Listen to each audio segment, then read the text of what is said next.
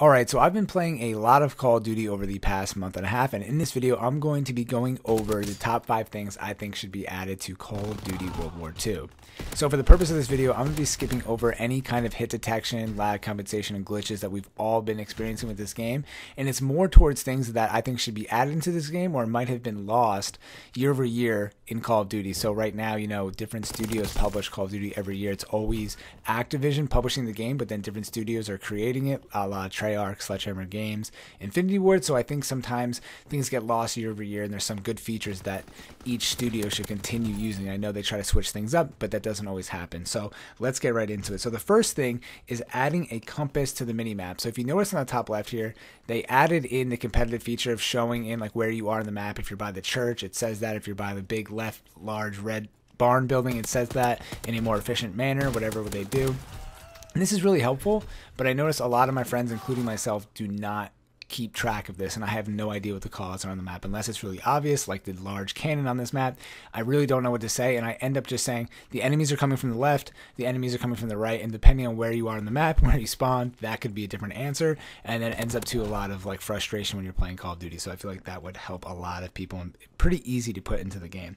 Number 2, I think they should do kill streaks per division. So originally you just had one set of kill streaks, that was it.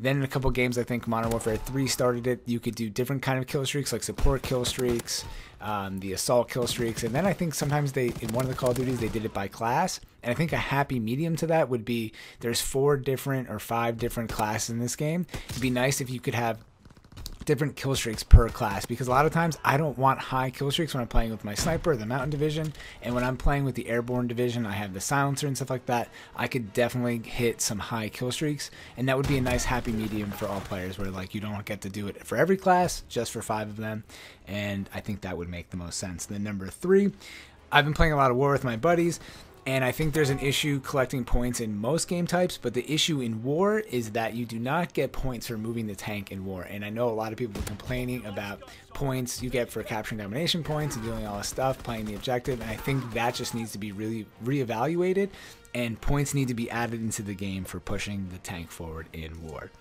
Then we go on to number 4. As I wrote this down, they had fixed this in the recent patch, I think recently. My original number 4 was show the items that you're receiving in the supply drops, like the grips. A lot of times you would just get a grip and it would just come up as brown, and now they did fix that. It actually does show the grip. But to follow up on number 4, it would be better if they had a better system to equip this to your weapons. It's very sloppy and like messy, and there's so many things. There's not really great ways to filter, and it just takes way too long to attach a grip to my pistol. Then I just don't even do it. So if they're gonna have it in the game, they might as well make it easy.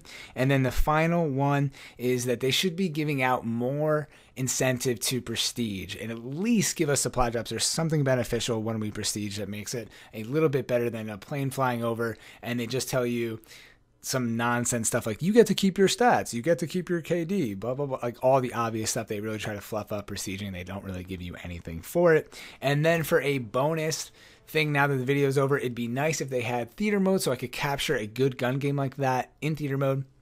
Luckily I have an Elgato game capture, but if I didn't, I would have lost that large victory in gun game to the Call of Duty server gods and would have been gone forever. And most people who have awesome clips and all this stuff can't record it and can't do anything with it. So it's a really big bummer. It's a big bummer for the Call of Duty community, content creators, all that stuff, because if you have really awesome gameplay across the map, knife or a quad kill with the sniper, if you weren't recording at that moment, it's lost forever. So it's a super bummer. So anyways, I hope some of those things would eventually get implemented into Call of Duty, maybe the next game, anything.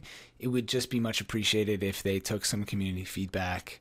And yeah, so anyways, hope you guys enjoyed this video. I'm Blitz5, and peace out.